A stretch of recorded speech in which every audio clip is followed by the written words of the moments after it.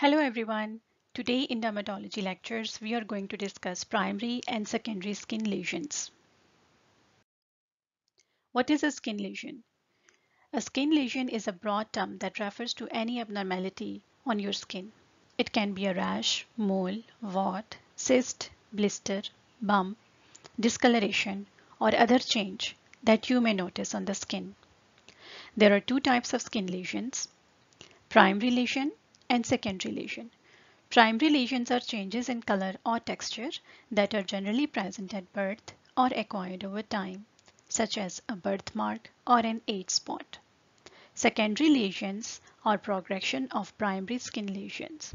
They are changes to the original lesion that result from a natural evolution of lesion or a person scratching or aggravating the lesion.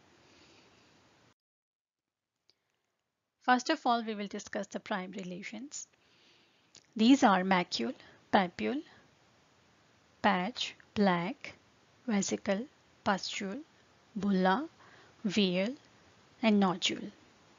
Now we will discuss all of these one by one in detail.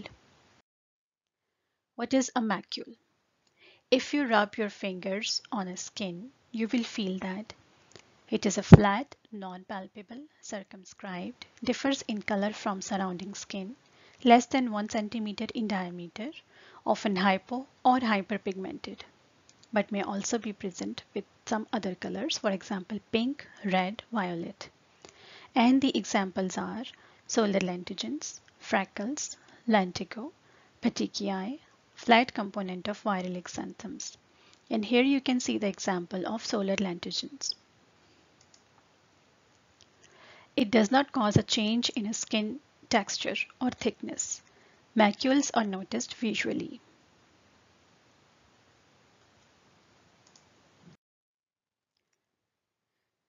Patch. What is a patch? It is a flat, non-palpable, circumscribed, differs in color from surrounding skin, greater than 1 centimeter in diameter, often hypo or hyperpigmented, but other colors can be present, for example, blue or violet.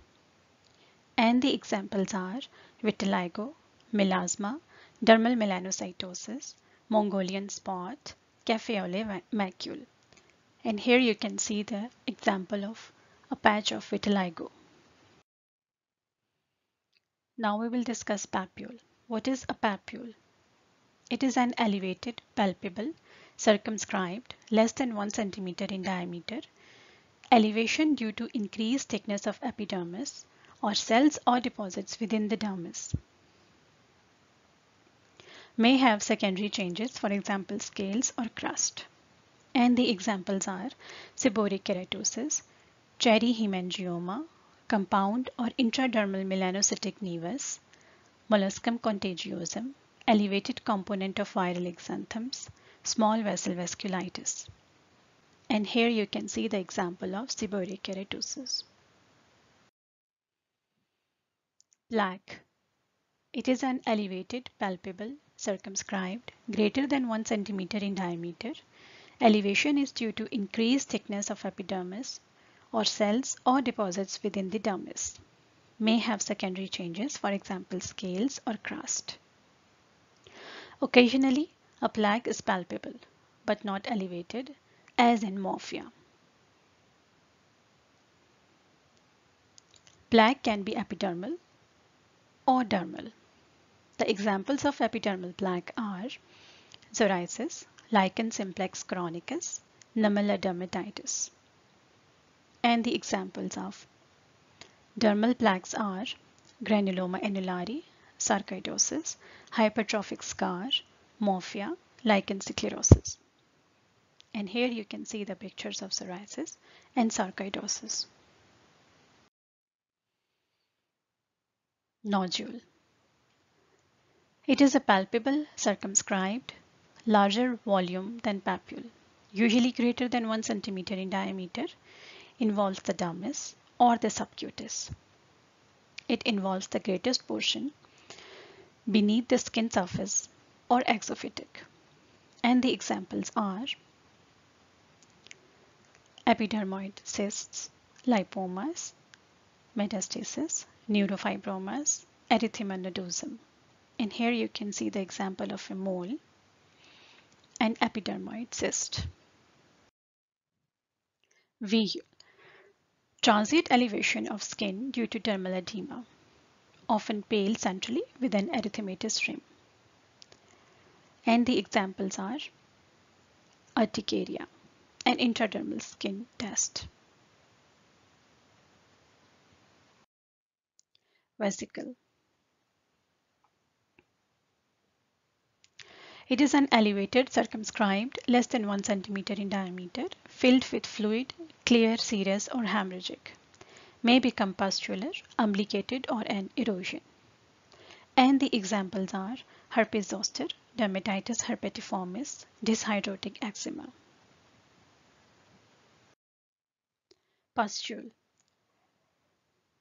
Pustule is an elevated, circumscribed, usually less than 1 centimeter in diameter. From its onset, it is filled with purulent fluid. And there are two types of pustules, follicularly centered and non-follicularly centered.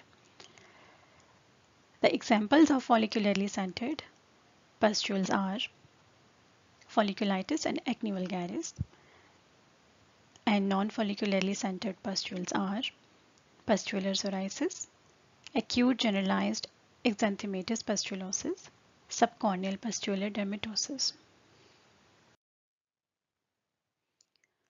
Bulla.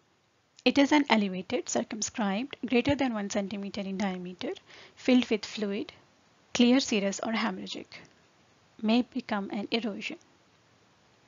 And the examples are friction blister, bullous pemphigoid, linear IgA bullous dermatosis, bullous fixed drug eruption. And here you can see the example of a bulla. Now we will discuss secondary lesions and their morphological terms. Crust, scale, fissure, ulcer, infarct, atrophy, erosion, excoriation, and lichenification. What is a crust? It is a dried exudate on a skin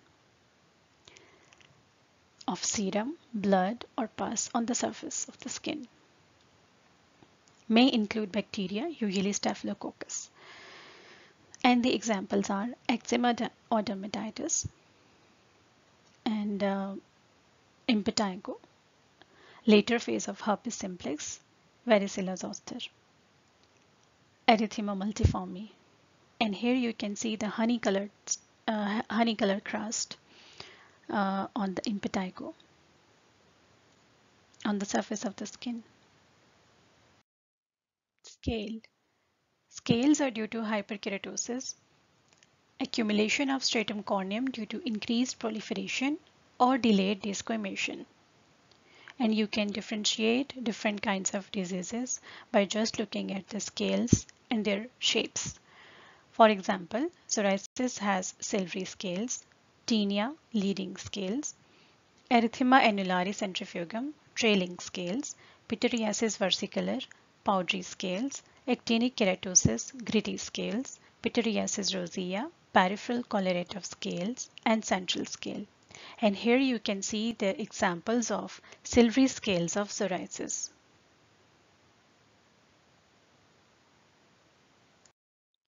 Fissures.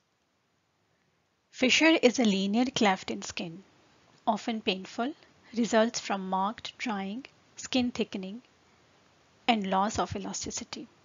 And the examples are angular cheilitis, hand dermatitis, seborrhoeisis, and especially you can see the fissures in the intergluteal fold, irritant cheilitis. And here you can see the example of fissures in hand dermatitis.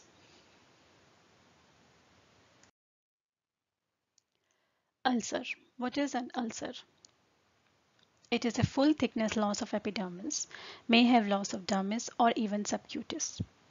The size, shape, and depth should be described as well as the characteristics of a border, base, and surrounding tissue.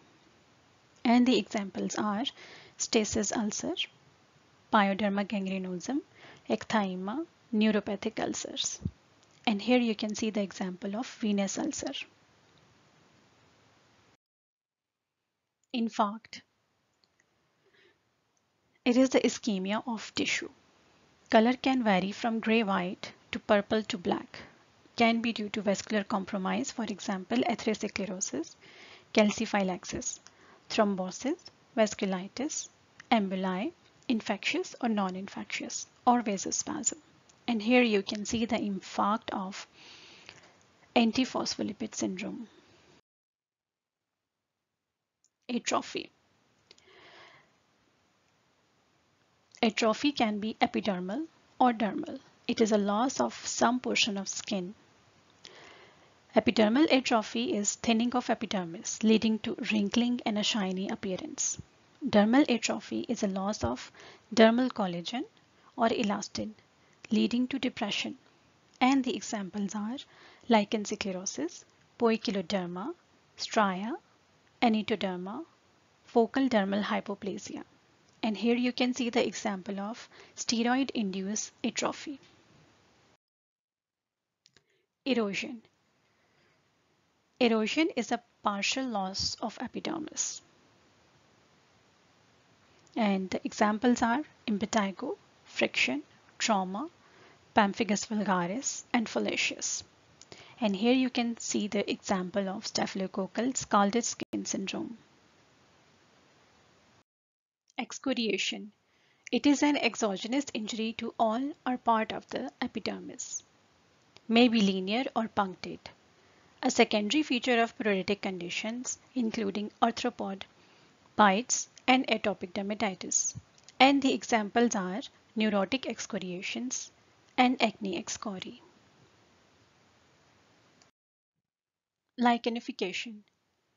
Lichenification is accentuation of natural skin lines reflecting thickening, that is acanthosis of the epidermis, often due to rubbing. And the examples are lichen simplex chronicus, isolated or superimposed on a pruritic condition, for example atopic dermatitis. And here you can see the example of lichen simplex chronicus. And this is all for today. Thank you everyone.